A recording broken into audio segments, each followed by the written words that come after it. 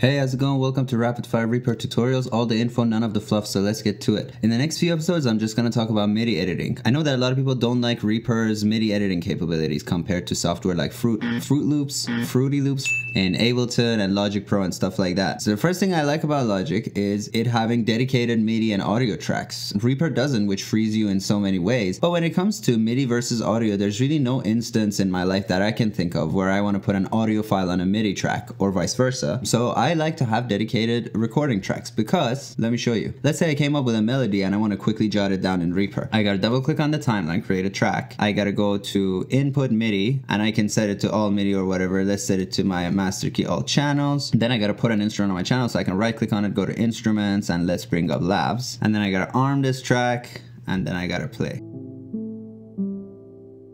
Right? So that's a lot of steps from having an idea, going to Reaper, opening Reaper, and getting to jot down that idea. And if you're like me, you may forget by the time that you set this whole thing up. So what I do is that I have the same exact hotkey as Logic, which is Command Option S. I hit it.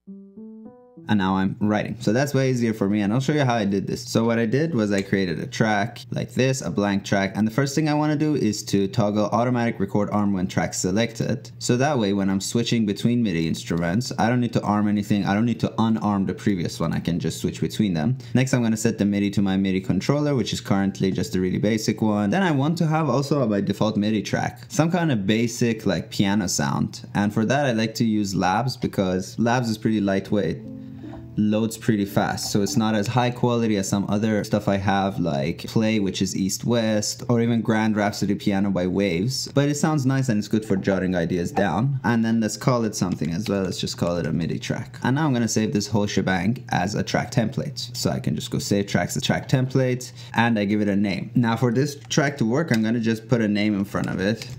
Now if I go to my track templates, we just created this one. The reason I put a 1 there is that because I want this to be on the top of my track templates list. So next I go to my actions list and I search for load track template number 1, and I set that to Command Option and S. So now whenever I want to create a MIDI track, I can really quickly just press it and I'm already writing. If I want to change the sound from here, I always have my mixer kind of visible on the side. Watch the last episode of Rapid Fire Reaper tutorials if you don't know how to do that. And now I can right click here, go quick replace effects, and then I can quickly change it to, let's use Grand Rhapsody Piano. And you know, some of these VSTs take longer to load because they're high quality samples. And there you go. I also have this audio recording track, and this one, as you can see, looks different. It has a big meter, so I can, you know, do sound check and stuff like that. It's by default set to record input 1, and I can quickly change that if I'm using another input. And also if I go to my input effects, I have the Reatune in case I want to tune my guitar. And actually Reatune doesn't work so well for bass, so I have this guitar tuner mono as well. These are input effects. You know, they don't clutter up my plugins list. And I've already set the monitoring off as well because I monitor using my own interface. So that's how I quickly jot down ideas, whether it's an audio from a guitar or something I want to get down, or it's like a MIDI thing that I want to quickly use to jot down some ideas. So that gets me closer to having somewhat of a dedicated MIDI or audio track that I can quickly use to jot ideas down with. So in this episode, I'm just showing you this very basic one. And in the next episode, I'm going to go into the MIDI editor. Now I would admit that Reaper's MIDI editor is a little bare bones, but with some customization, there's really nothing you can't do with it. So I'm going to show you how I customize mine using some very basic hotkeys and very basic mouse modifiers. So stay tuned for that. That comes out tomorrow. I hope you enjoyed this video, and I'll see you tomorrow. Bye.